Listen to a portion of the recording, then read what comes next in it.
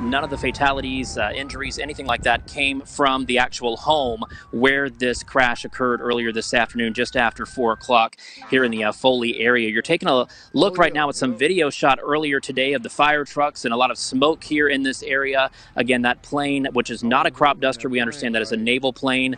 It did crash here just after 4 o'clock into a home. Again, we understand there are 2 confirmed fatalities. That is from the district attorney's office earlier. We are understanding that there will be some federal agencies coming on scene a little bit later on. We also heard from the fire chief just a moment ago letting us know that they will be here working throughout the night.